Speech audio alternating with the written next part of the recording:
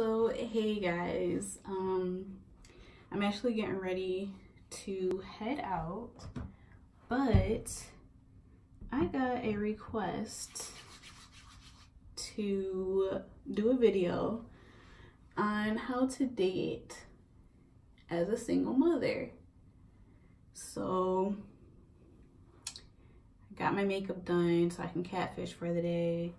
About to do this hair real quick so I can head out, but I thought it was a good little suggestion idea for a video.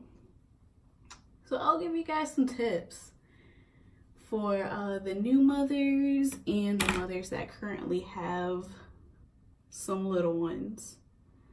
So first I'll just tell you guys a little bit about my situation. Just a quick rundown. The father of my child, you know, I knew early on that we were not going to stay together while I was still pregnant. And there's nothing wrong with that. People change and, you know, you kind of snap out of it and you're like, you know what? I deserve better. My child deserves better. So this probably isn't gonna work out. Like, you see people's character flaws, like, it's okay. You know, no one's perfect. So, there, you know, there's some things that you should not accept from people. So you know, after I had my child, like, in the hospital, I knew off rip, like, we're not gonna be together. Coming home from the hospital, we were living together, and I tried to work it out just to, you know, give myself confirmation that it's not what I wanted to do. And, you know, everyone tries to stay together with their child's father, you know, so that they can have their whole family together and their child can have that experience of being in a two-parent home. But, like, there's just some things that, like I said before, are not okay. And you really have to think about your child. Like, what kind of environment do you want your child to be in? So I ended up leaving him shortly after and just kind of doing my own thing. I'm just going to give you some tips that I personally recommend for new mothers or single mothers. I'm no professional, but just from experience, these are my tips. So first off, I want to say, if you are a new mother and you came into motherhood single or in a situation where you know you're going to leave, take time for yourself and take time for your baby. I honestly feel like that first year of you having a newborn, even if you're not a first-time mother, I feel like you should really focus on yourself, your mental health, and your baby. That's where all your energy should be going. You know, I know a lot of mothers deal with postpartum. Fortunately, I did not deal with postpartum depression, but, you know, I was stressed for sure. But you also want to focus on your life. Like, adding a child to the mix of your life is a huge change. So you have to figure out, like, how your life works with your baby, and, you know, what doesn't work. You need to figure out finances, which you should already know ahead of time. But, like, for myself, I kind of found out kind of late. Like, I won't lie and say that I wasn't a little bit oblivious to certain situations, but I found out, you know, I'm going to have to work 2 jobs to support myself and my child. So yeah, that first year, focus on yourself, mental health. Your body's going to be going through changes, so you can focus on your health and getting fit or just getting to a size where you feel comfortable. But yeah, that first year, focus on loving yourself and your child or your children.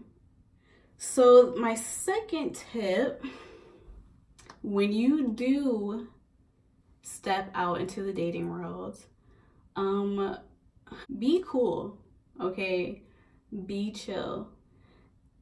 Like, I know some homeboys that are hesitant to date mothers because, you know, first date, they are very forward and they're like, you know, I'm looking for somebody to marry and that can support me and my child.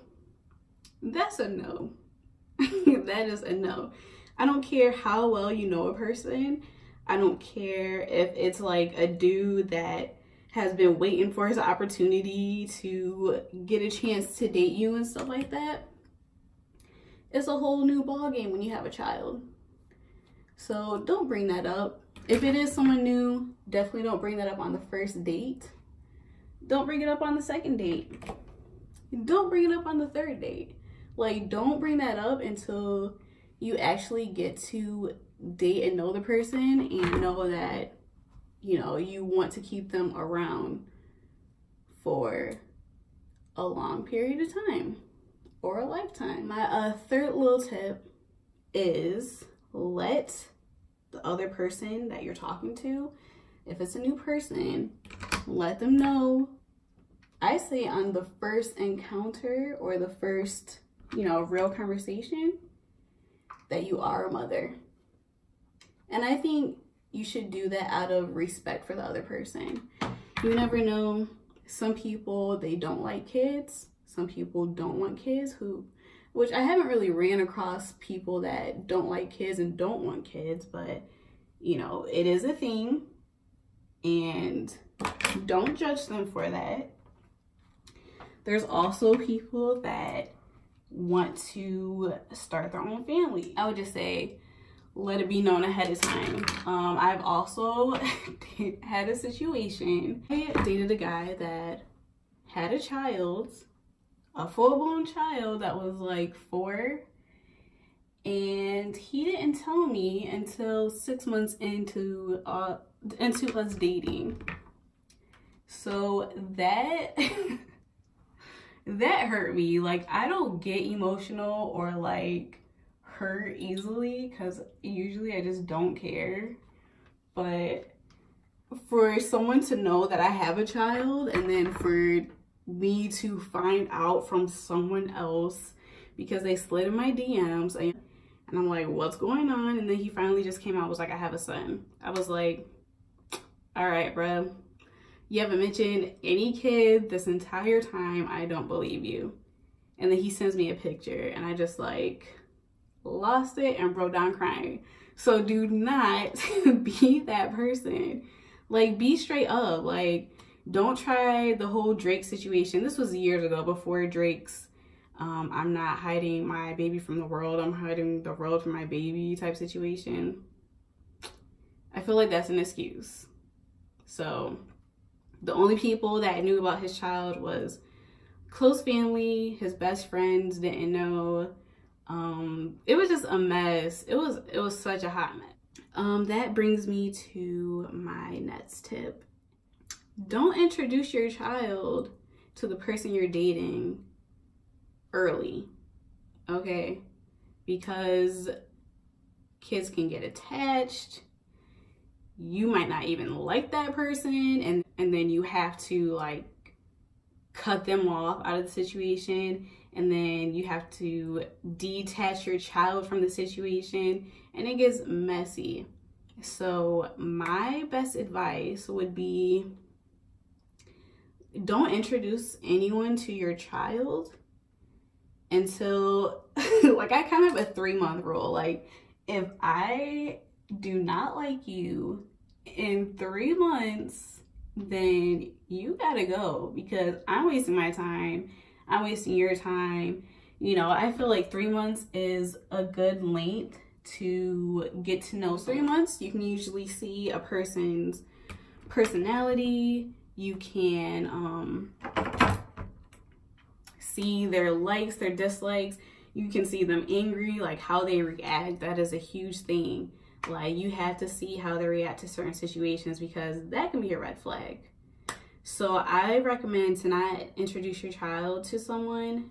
I would say minimum 4 months, but I feel like 6 months is a little bit safer. So you want to make sure that you like him, that he likes kids, that he would do well with kids, he doesn't freak out, he's not a creep, he's not abusive, verbally, mentally, emotionally, definitely physically.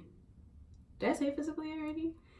Make sure you have a better understanding of who you're dating, because it can be so dangerous. Like, I'm so protective over who I bring my child around, and my child has not met a lot of people that I've dated because I'm against it. Another tip is do not serial date. So to add to that, don't just keep dating guys back to back and keep throwing different guys in front of your child's life and in front of their face and letting them get attached. Like, don't lie to your child and say, oh, this is your uncle or this is your cousin. That's weird and it's confusing. So just don't. It's tacky. Just try to keep it cute a little bit and be responsible. I believe in dating multiple people at once, not getting physical, but I believe in dating multiple people at once so that you can do process of elimination. That's how I got my boyfriend now. And that's basically how he got me. So is, you know, once you do bring your child around, once the person that you're dating says they feel comfortable and they bring it up like, hey, I'd really like to meet your child, get to know them. Once you do introduce them, you know, keep it light. Do not force your child onto your man or your girl, whatever you're into, and do not force your significant other onto your child. Like, let that come naturally. Yeah, let them grow their own little bonds and let it flourish. If it works out, it works out. If they don't get along, that's a red flag. Cut them off. Sometimes it's the kids that don't like your significant others. Sometimes they don't like your significant other for a legit reason. So pay attention to your child. Like, put your child first. Do not put that other person that you're dating first. Like, that is definitely a no-no. They might be onto something. Pay attention to your children. Don't be desperate and putting your child's feelings and emotions in the back while you're trying to fall in love in the front. Don't be that mother. Like, you got to put your priorities straight. Get your priorities right. Okay. So, like I said, let the other person, your significant other, let them bring it up when they feel comfortable to come around your child. And when you feel comfortable as well. Like, it should be a mutual situation. My last tip, do not leave your child or your children with the person you're dating. Don't leave them alone until you guys are like legit secure, legit in a relationship. What you guys want from the relationship and the goal for the relationship is all the way out there front and center, and you actually feel comfortable with that person 110%. You really trust that person, then it's okay after you guys, you know, discuss everything. But do not be using that person you're dating as a babysitter. Like, that is so irresponsible as well, because people are crazy. So yeah, I think that's all my tips, because I gotta get out of here very soon. But I hope that my advice and my tips help someone that is new to this dating game, or they've been dating and they just need a refresher of what to do. So yeah, I will see you guys soon.